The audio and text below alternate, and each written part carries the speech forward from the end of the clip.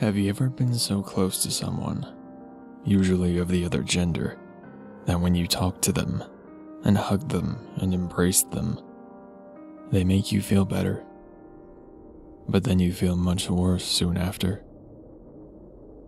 Well, you should be careful. You may have just encountered a feeder.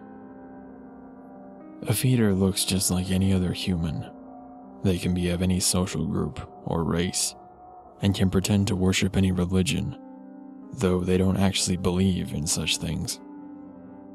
A feeder looks, breeds, breathes, everything, just like a human. Well, except for some small things. Feeders are good actors. They pretend to feel like we do, and eat like we do, when in reality, we are their prey. Feeders feed off of our sadness, and that's why they can make us feel better so easily by temporarily stopping their feeding. However, don't be fooled, because they want more. Feeders generally target lonely people who already have a difficult time in life. The ones with no friends, the ones who had been through tragedies, the ones who just don't fit in with others. And of these people, all of these people are easy targets for feeders. Feeders generally choose a single host and feed off of them over and over and over until they can't take it anymore, or they get away from the feeder. Feeders can breed with humans, but oftentimes, because of the mixed genes, suffer from mental retardation or severe mental illness, or even the child itself being a feeder, which is definitely not a good thing. Signs that you have a feeder are: 1. Bad things happen after they comfort you. 2. They look really young for their age. 3. They eat very small amounts of food or a ton of food, oftentimes anorexic or way overweight.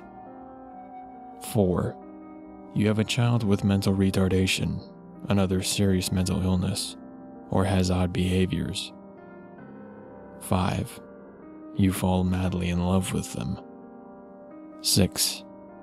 They always know when something bad happens. 7. You start to go crazy. 8. It acts as an outcast, but is actually very social and communicates well with others. 9.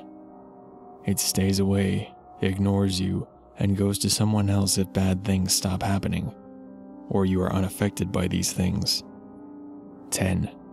You move or go away for a long period of time, and they don't contact you. 11. If you are a relatively happy person, and you go up to what you believe to be your feeder's friends, and the feeder treats you like garbage. Oh, and one more thing. Never, ever kill a feeder in your home. You cannot kill a feeder in your home, because misery will remain in the home. The slightest bit of sadness will make the tiniest microscopic speck of it grow. Then, once it is large enough, it goes into one of your meals, or crawls into your mouth, your nose, or someplace near the pelvic region, and turns you into one of them, and leaves you with only the feeling of memories.